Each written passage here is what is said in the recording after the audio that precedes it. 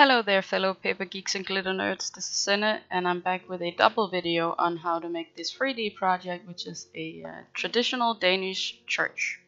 It's made with the Tim Holtz Village Dwelling, where you need two pieces of the side of the house with no doors.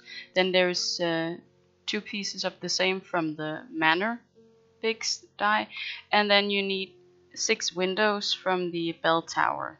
You can use the windows from the normal village house, but I like the arch for this project. Now you also need these pieces you see for the tower, which I have designed myself. They match with the height of the original house, and I don't know if you would prefer me making a template you can print, or if I should make a cut file for it, if I should just throw up some measurements, if that will be enough. So please let me know below if there was some version you would prefer. Now on to the actual building of this project. Here you see me fiddling with all my templates. I spent about 3 months constructing this version of the church, trying a few different ways, but most of them got far too big. So this is the template I ended up with, shortened from the original, which was much taller.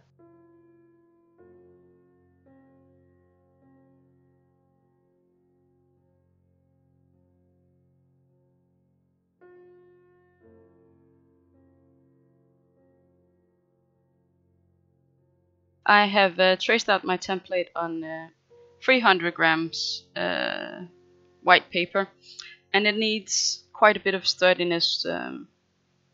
I find that the bigs have a tendency to score right through your paper. I often secure the scores on the inside with tape to make sure that the cardstock doesn't fall apart, but here I wanted it to last. Now I make 2 of these end pieces for the little house. That's because I'm gonna emboss one. I actually make double of everything for this purpose, because I wanted it to look like bricks. But you don't have to, you can just leave it plain white or whatever color.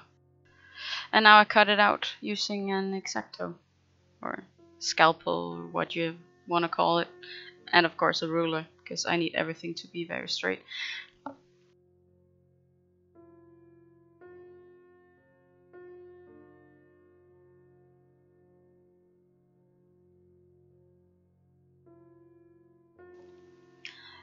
But here I'm scoring the tower. So, and it's gonna be made in 2 pieces, the tower and the building, and then I'm gonna glue them together. And I'm gonna need more windows, so I take the other part of the house where there are 2 more windows, so that I can trace out. So I'll have 4 windows on each side of the church. That was the word. It just eluded me for a second. I'm gonna back the windows with the Vellum, because I'm gonna put tea lights inside, so you can actually light up the church.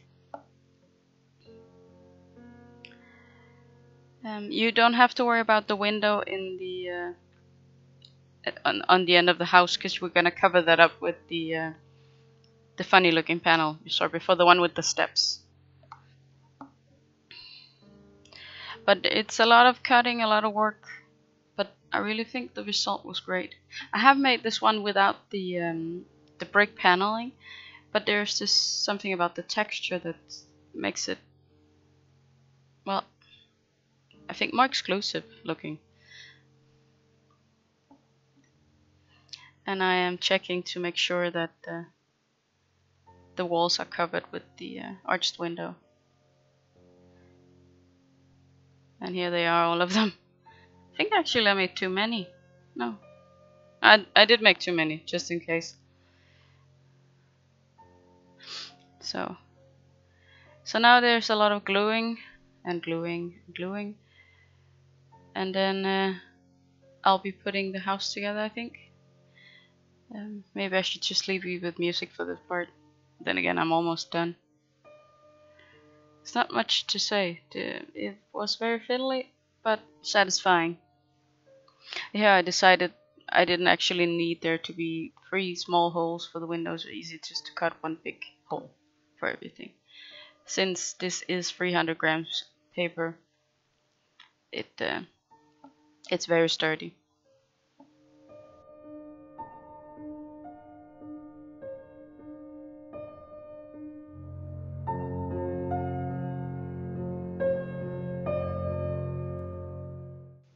Oh, this is the tape trick I use for it not to crack when I bend the paper. And always on the inside, of course, so you can't see it. And I even reinforce it. I think that was a good choice, since this is a piece that I would like the couple to have for years.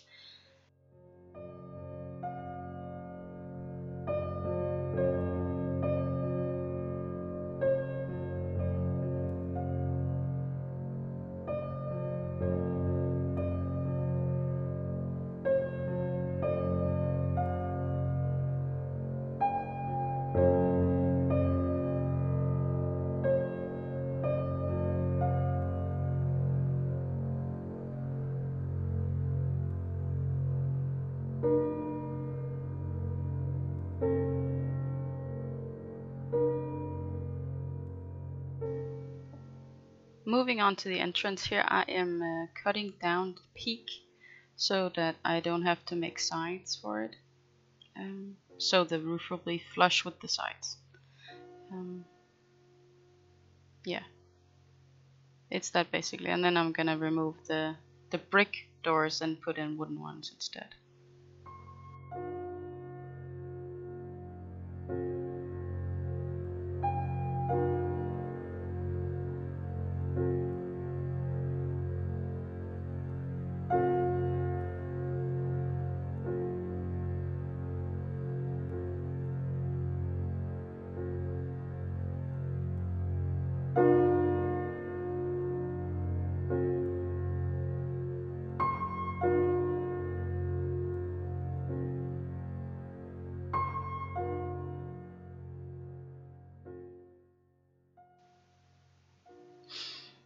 I do love these little pegs. I use them a lot when I assemble 3D projects.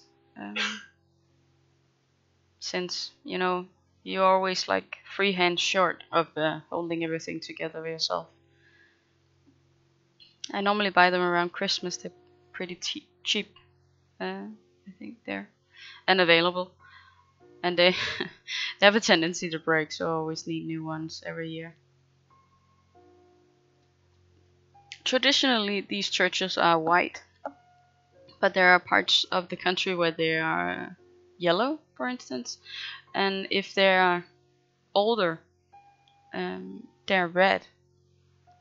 The few of them are painted red, but there are also ones that are made in a time where you used red bricks for it. But it can be very regional, the color. But this is the white is the most traditional one.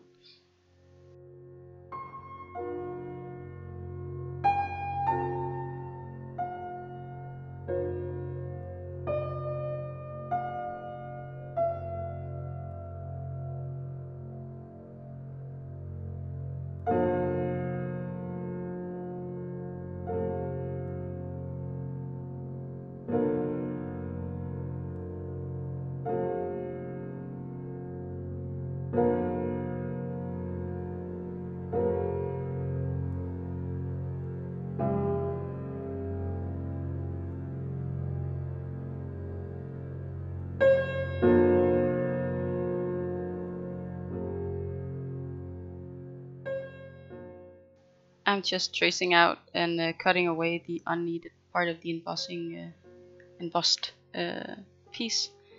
There's no need to add bulk underneath the house part, so to speak, where the house and the tower meets. And since the original cut has flaps for the roof, that will be needed to hold it. I can't just glue the sides to the church. It's easier to keep the pitch on the roof for the tiny house so that you can keep the roof up.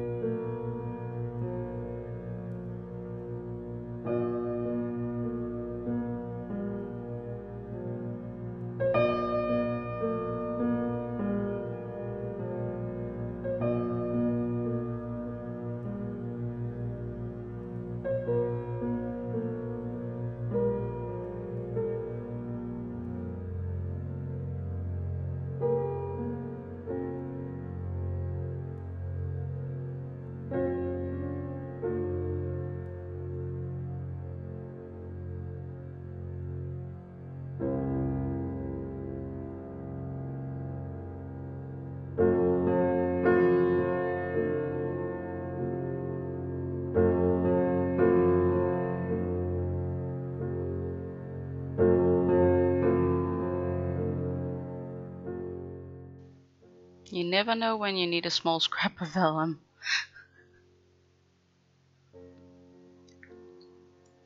Now here's the reason why I need 2 of these.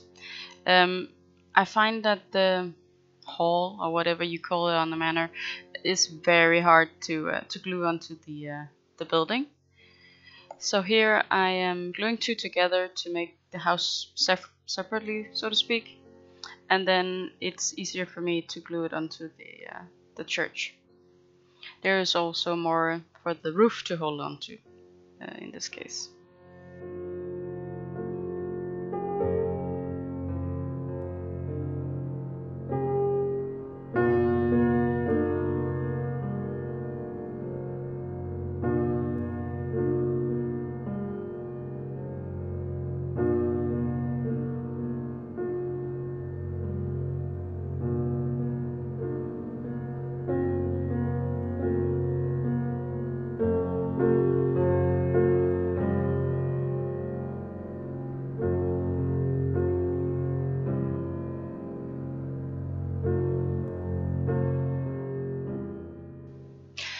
Especially when you have embossed the cardstock, I find it easy to use the ruler for bending the pieces.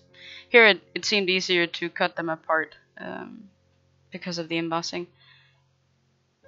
But generally, I think the ruler is a good trick for bending cardstock.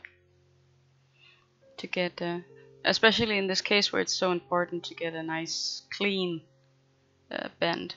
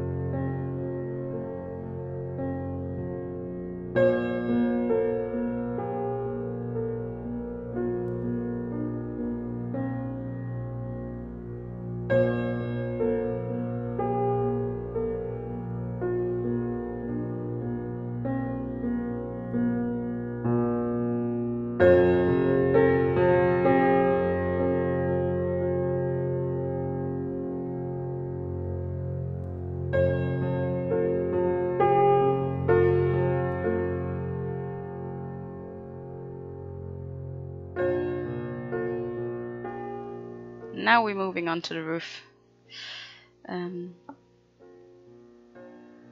I wanted something sunny and happy for this. This is for a wedding.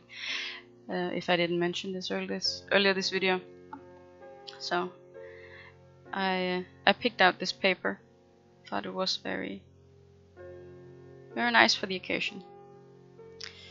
And this is a template I made for the roof of the church, but you can just measure the width you need for it. I did lose some of the roofing footage, but I reshot the process because it was something I couldn't actually explain to you. You'd have to see it to actually understand what I was doing. I had a bit of problem with the blade on my trimmer. I didn't have a new one, so I'm just using a nail file to get rid of the lint on the edges. So that's for the tiny part. And that's a good thing about roofs. They're quite easy to cut. At least you don't need much of a template there.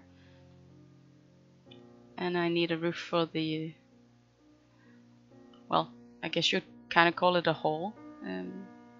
In the olden days, you would leave your weapons in this part of the church. You couldn't bring them into the church.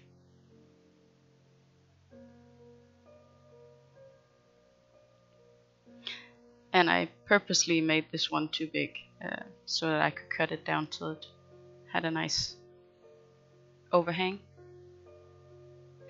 And of course it's easier to put on the roof before you put this onto the church.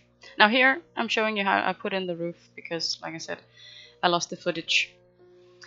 I cut these out, these pieces. They're from the village dwelling. It's just the top of the roof with the little pieces here. And this will keep the roof at the right angle, because I couldn't make any flaps because of the step detail on the roof parts.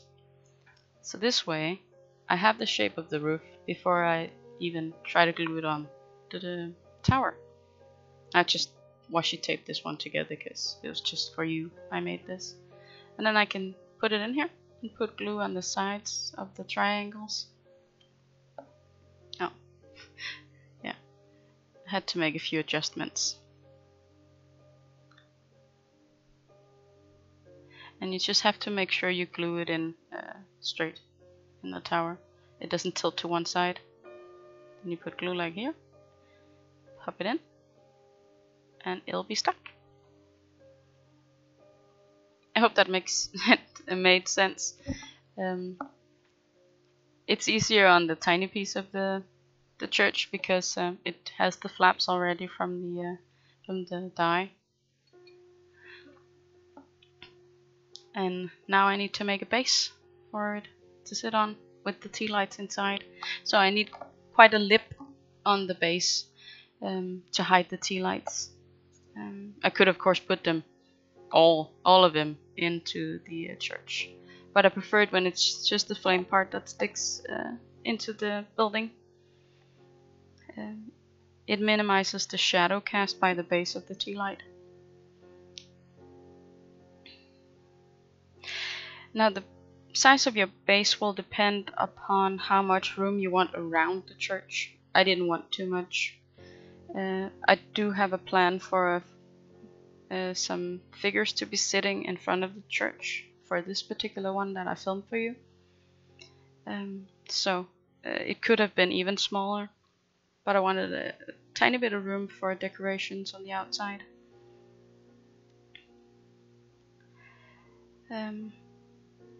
Yeah, I also used the box to put the names of the couple. On this one, her name was extremely long. It was a hyphenation, so I put their new collective last name on the box instead, whereas the other church I did, I put his and her name on it, just the first names. That was in part to the fact that their last name has a letter in it that is very Danish, and I have trouble finding dies with it. Nowadays it's actually easier. There are a few companies in Denmark that have started making letter dies. That's very, very nice, and I'm thankful. So on the long side I have names, and on the short sides I will put the date of the wedding.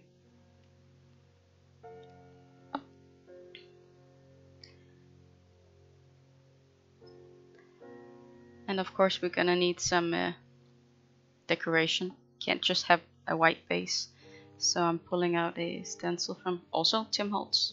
He's very used in this project, and he does make very nice both stencils and dies. I have to say mostly his style of dies doesn't catch my eye, but this village thing, it's crazy. It's so fun. My only problem is that I don't have enough space in my house for all the houses I want to make. They're actually too big. I think for this project they were a great size, since this is a statement piece. But then again, you don't want it too big. You don't want it to take up half a mantle or something. You know, it's a fine line, finding the right size for decoration pieces, I think. And I absolutely adore the stencil, by the way. I could have made the church with the stencil, but I find it really hard to get a seamless blend when you have to move the panel over like I have here. Luckily, a lot of the seam will be underneath the church, so it won't bother me as much. But if I had to make the house, I think I'd be sad about the seams that I wouldn't be able to hide.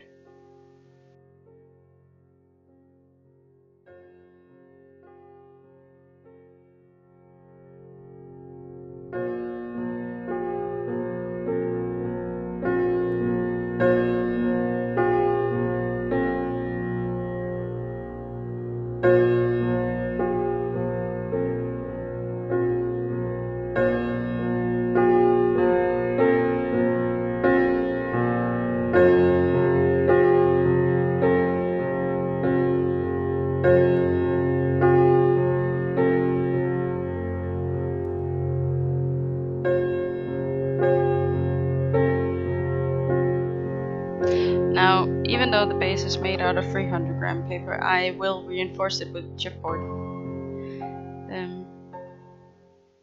Yeah, it's not that it's holding a lot of weight, I just want it to be really, really sturdy.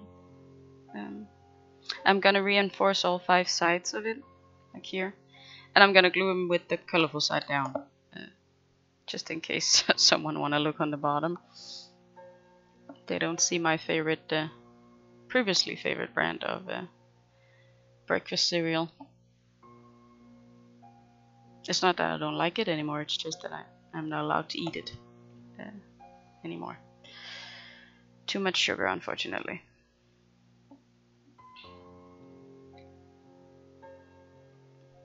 But I think it's really handy that you can actually use packaging from the kitchen to create things. That's brilliant. I hate waste, to be honest. But you can see here, before I glue it in, it's actually already bent. It doesn't want to keep an actual straight line, and this is going to help out so much on that account.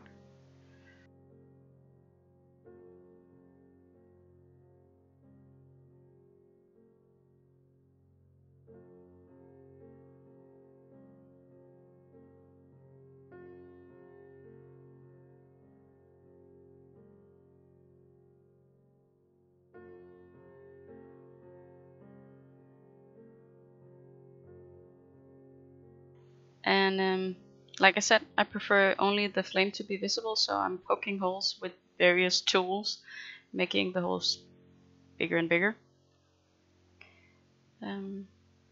This way you can also access the bottom of the tea light, since these have you can change the batteries, which I think is very nice. Instead of having to throw them out, you just buy a new battery.